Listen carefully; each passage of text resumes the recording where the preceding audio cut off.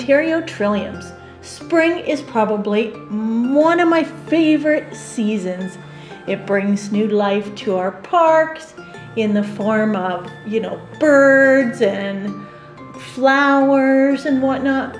But the white trillium comes out in the spring and it is absolutely beautiful.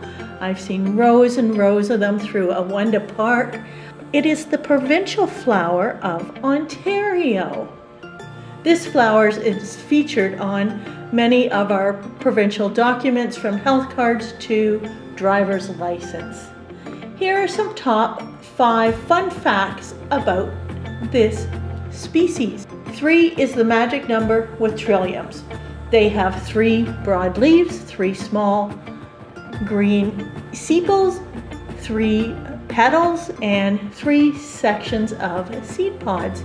Trillium seeds are primarily dispersed by ants. This dispersal method is known as mimicry.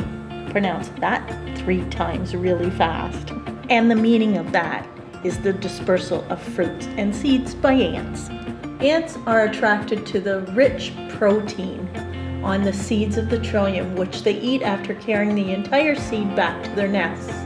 The actual seed is not harmed during the process and later discarded to grow a new plant. The white trillium is a favorite food of white-tailed deer.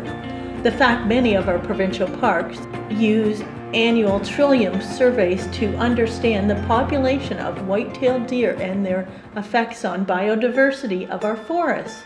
If you pick a trillium, the plant may not have enough energy to survive throughout the winter. Trilliums have a few short weeks in the spring to collect as much sunlight and nutrients as possible to be able to survive the rest of the year. If you pick a trillium in the height of its flowering glory, it may not be able to collect enough resources to survive. These are 5 native trillium species found in Ontario. They are the white trillium, red trillium, painted trillium, drooping trillium, and nodding trillium.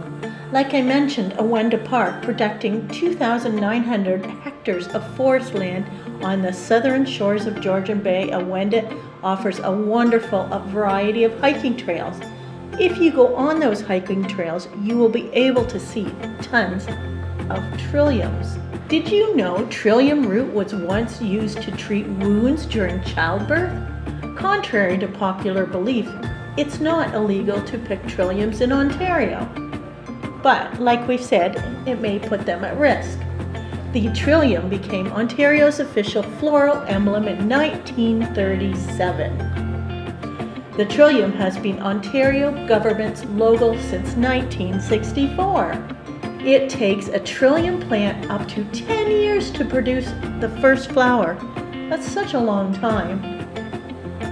The plant seeds normally take at least 2 years to fully germinate, with the plant itself taking between 7 to 10 years to reach flowering size. After the plant produces its first flower, it will bloom annually in early spring, with the bloom lasting around 3 weeks. I find them very photogenic. This was a shorter Know Your Local Species, and I hope we've covered some fun facts, and I encourage you to get out and enjoy those blooms while they last. That's it for now on Know Your Local Species. And did you know the library has a seed library? If you are interested in growing some of your own vegetables and some flowers, come into the library and take some seeds out.